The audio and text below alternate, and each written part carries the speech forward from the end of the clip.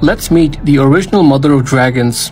Longmu, which literally means mother of dragons, is a mythological figure in Chinese mythology. She was born during the Qing dynasty, and one day, during her errands to the river Xi, she found a large, smooth, white stone on the riverbanks.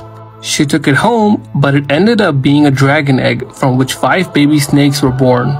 She was poor, but raised the snakes by feeding them the best of foods. The snakes then evolved into powerful dragons who were considered to be the spirits of the river. According to legend, Longmu once asked the dragons to summon rain during a drought, which they easily did. The villagers then gave her the name Mother of Dragons.